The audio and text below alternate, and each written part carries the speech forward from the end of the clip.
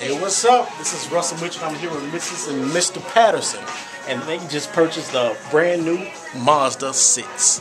Okay, when they came in, Mr. Patterson was kind of nervous. He was doing this right here. He was like, I don't know if I'm going to get a car. I don't know if I'm going to get a car. And guess who walked up?